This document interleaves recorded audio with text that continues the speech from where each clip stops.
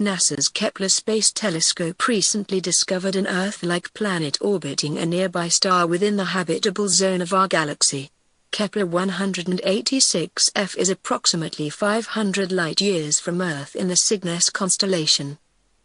The habitable zone, also known as the Goldilocks zone, is the region around a star within which planetary mass objects with sufficient atmospheric pressure can support liquid water at their surfaces.